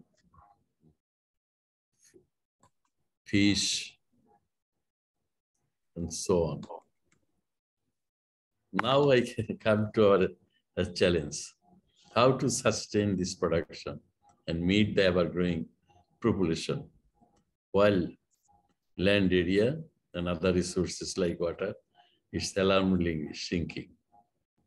Another challenge, there's climate change, emerging challenge, global warming, and its adverse impact on environment and also our agriculture production system, farming system. I was carefully listening your presentation. You gave some information. And while I see that gradually we are going for mechanization, we are in the process of transformation. But technology you have been talking about, intensification of smallholder agriculture. I think we can adopt those, and our people are not much aware of it, even our professional agricultural farming community. It would be a good beginning. Some of our young scientists, they got award in Indonesia recently for their achievement for using robot. They have innovated some robotic farming.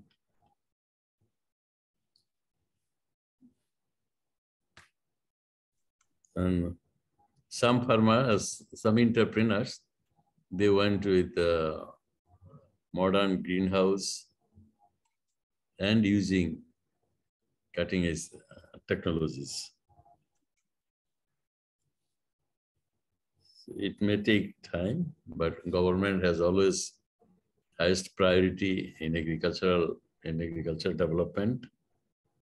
And always we claim that it's paying off, present government.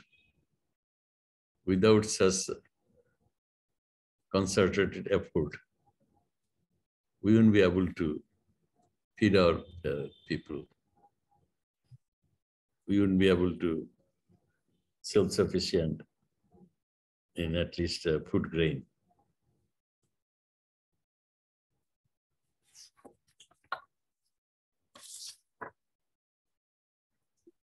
The idea of using autonomous machine, re-engineered for small farms and suited to our social, economic, and environmental context. You have tried to show us that it will suit to our environment. That's a good part of your presentation. That was excellent. At least myself, I'm convinced that this equipment will suit to our environment. Precision agriculture technology using global positioning system, sensors, satellites, and drones are also needed to be re-engineered. This essentially commensurate with the ATP drive, which pursues transforming using fourth industrial revolution. Bangladesh government planned to establish My Village, My Town. Our town as our village. These days, livelihood of the village area has improved and standard of living is improving.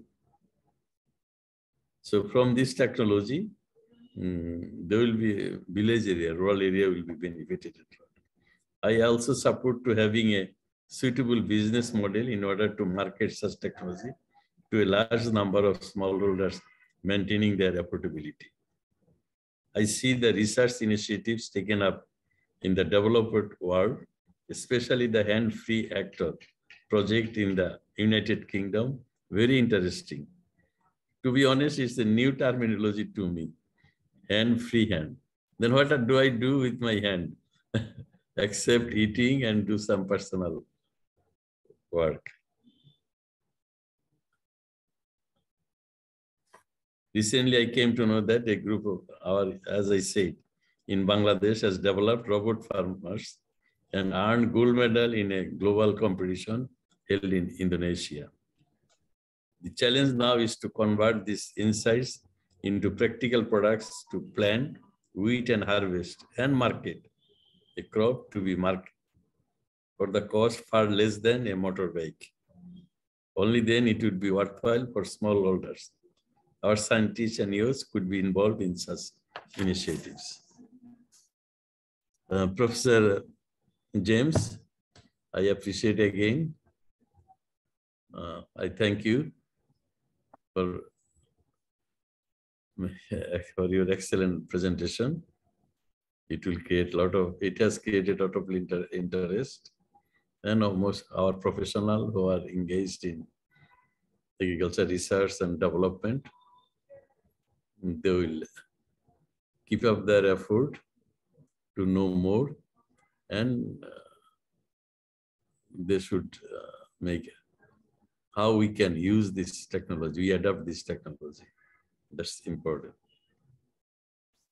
As a minister, I'd like to assure you, I'll take up this issue.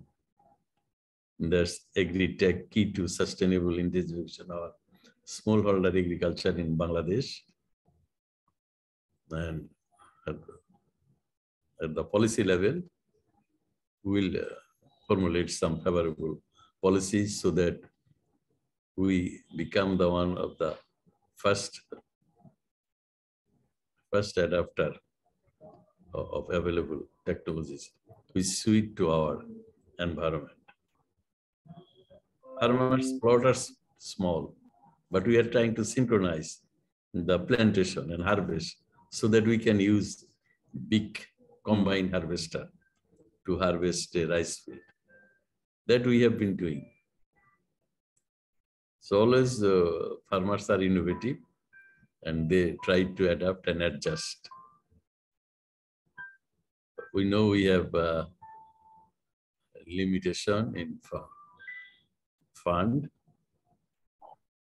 Affordability is less, but government will provide support for modernizing our farming system and to make our farming more productive and profitable.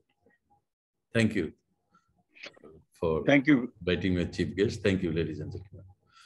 Thank you very much, Honourable Minister, for your brilliant comment and very incisive observation, and your very generous assurance that under your leadership, your government will try to frame appropriate policies and will remain as supportive as you have been in the past. So I will wind up with a few of conclusive remarks. But before that, I would like to give a chance to Professor Lowenberg-DeBoer if you have any conclusive statement. Thank you, Professor Mandal, and thank you, Honorable Minister, for your comments. Thank you, everyone, for listening and for the comments and questions. I think I'd like to go back to the issue about the pathway toward transformation of Bangladesh agriculture. And one of the things that we always would tell farmers in the U.S. that before buying new technology, it's always best to do the analysis first, to look at what the potential is, where the potential bottlenecks are. And I think at Harper and at BAU, there are ag economists ready to help Bangladesh look at what that pathway might look like. So thank you very much, and I look forward to further contact and discussion with you. Goodbye. Thank you. Thank you very much for your conclusive statement. We have almost come to an end.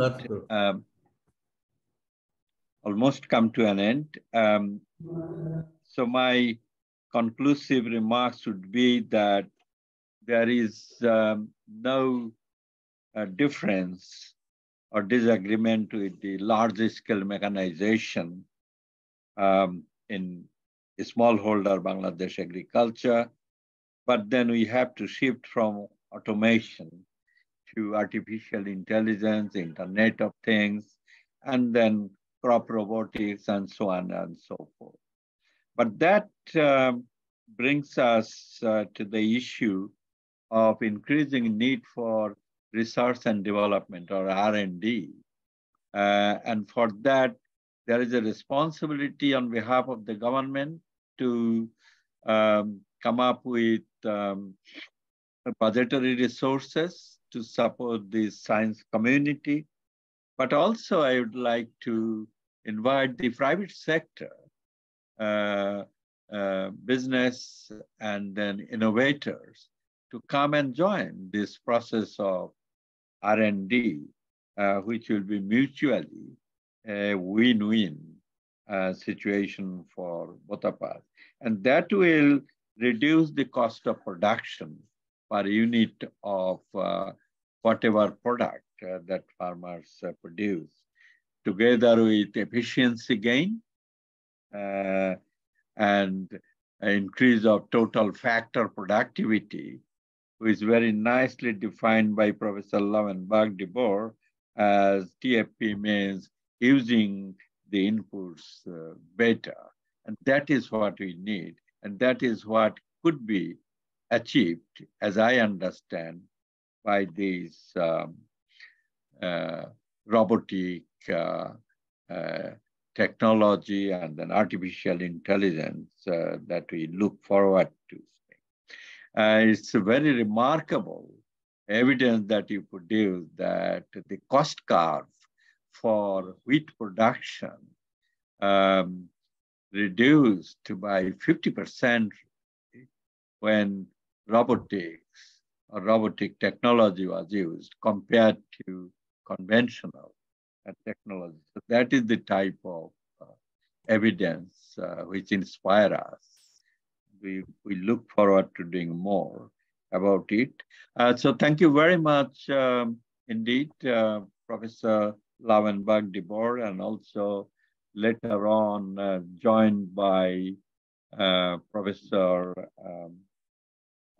Carl Beren, my colleagues, Honourable Minister, private sector friends, our postgraduate students, our colleagues from the research, both from home and abroad. It has been a wonderful session. I have enjoyed thoroughly and look forward to doing more like this.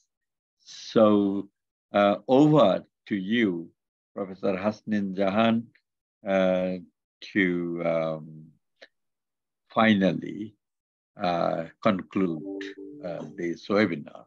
So thank you very much from me. Again, good evening from Bangladesh. Good night, Bangladesh. Thank you. Thank you, Moderator Sir, for very efficiently moderated these sessions, as well as I would like to thank Professor James for your very informative session, and I would like to thank our Honourable Minister of Agriculture for being with us for such a long time and give very positive feedback and informative feedback from Bangladesh perspective as well. So I think it will open up the avenue for make a bridge and linking to Harper Adams University from your expertise, Professor James, and from Bangladesh, our sides, we'll try to adopt these technologies in Bangladesh context, as we already got a very assurance from our Honourable Minister, and private sectors are also there. So our academicians and researchers are also here. So I hope with all our effort and we can make a positive change to the agriculture of Bangladesh. So I would lastly, I express my gratitude and would like to thank all of you to join this webinar. And I wish you good health to everybody and welcome you for the future webinar of our department. Thank you very much. You. And good night. Thank you, Professor James, I look forward to seeing you in Bangladesh, to meet you in Bangladesh. I hope so. Harper University, and we can work together. That's a wonderful assurance. So we appreciate, Honourable Minister. Thank you very much indeed. And we look forward to more cooperation and collaboration between our universities. And I extend open invitation to Professor James to visit. Wonderful. Thank you very much indeed. Okay. Very much. Assalamu alaikum. Assalamu alaikum.